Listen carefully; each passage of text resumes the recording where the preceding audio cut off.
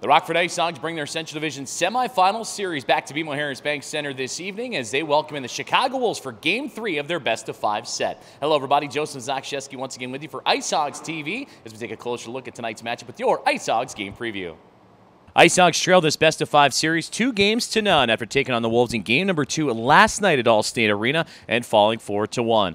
The IceHogs were under attack early in the contest as Chicago would grab 3 power play chances early in the first period, and the Wolves would rack up 20 shots in that first frame and eventually break through at 16:52 with forward Josh Levo's first goal of the postseason, and that'll be quickly followed up by C.J. Smith, making it a 2-0 lead going into the first intermission break. Down 3-0, the IceHogs would get some life, though, after a great coast-to-coast goal on the power play from defenseman Alec Regula. The lone assist going to the Hogs netminder and Arvid Soderblom, who was fantastic all night long, making 45 saves.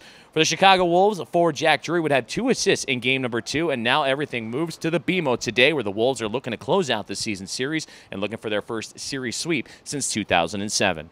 Let's take a look at the Lou Backert Automall 3 keys to the contest for your Rockford IceHogs, and key number 1 is to get off to a good start. It was the Wolves that dictated pace and energy in period number 1 last night. In game number 2, especially with those 20 shots on goal, IceHogs looking to hit the ice running here tonight. Key number 2 is to do not cheat the contest. Do not cheat the game whatsoever. That means cutting corners or making assumptions. The IceHogs need to play that full 60-minute effort at maximum effort here this evening. And key number 3 is to limit Chicago's chances, as the Wolves would put up quite a few chances in that first period alone, let alone Arvid Soderblom having to make 45 saves in game number 2 last night. So the IceHogs looking to limit that high-powered offense of the Wolves here this afternoon.